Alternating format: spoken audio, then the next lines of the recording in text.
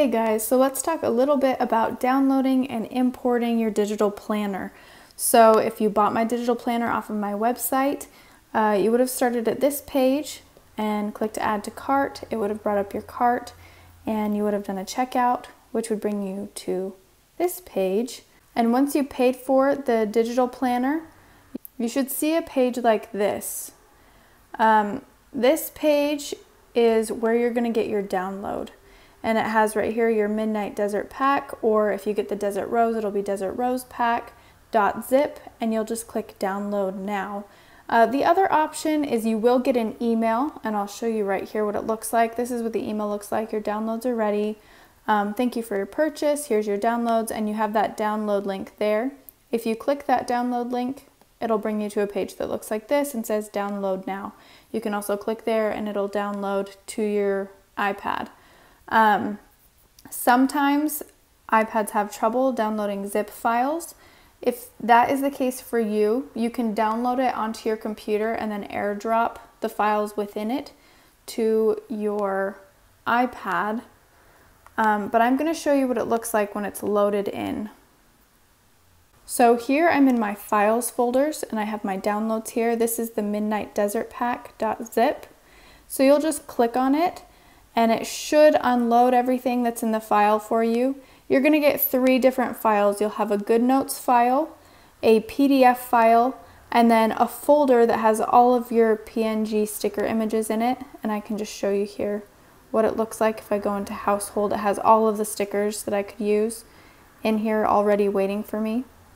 And it'll take a little while to load, but they're all there and I can show you how to use those as PNGs later, which might be easier than how they're put into your planner.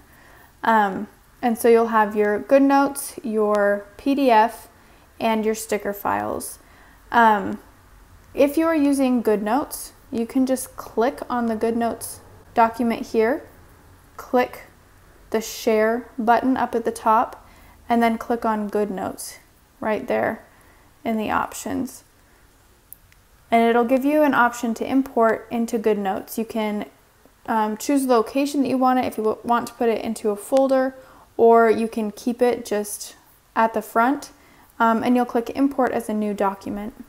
And once it's finished, you'll be able to see it right in front of you. If you want to find it, you click back to go back to your main page, and here it is right at the front, or it'll be where you put it into your folders. So there's easy access to it here. And that should be just about it for loading the planner into the Goodnotes app. If you airdrop it from your computer, when it loads onto your screen, it'll give you an option to load it straight into Goodnotes instead of as a file. If you do not use the Goodnotes app, you'll go back to this file folder that you have here.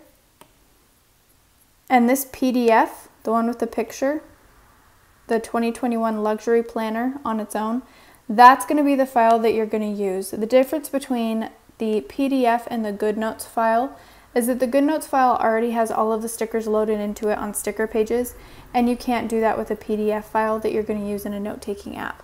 So the PDF file will have blank sticker pages for you, but the Goodnotes app, when you click into it and you go to the sticker pages here, all of the stickers are already going to be loaded into it. And so you can see here, these are going to be all my stickers here. And if I lasso this, I can pull it around and use it elsewhere in the book. Whereas if I'm using a different note-taking app than Goodnotes, these stickers won't even be in the book at all. They'll be the separate PNGs that you can use. So that's pretty much the basics of getting the digital planner downloaded and imported into your Goodnotes app.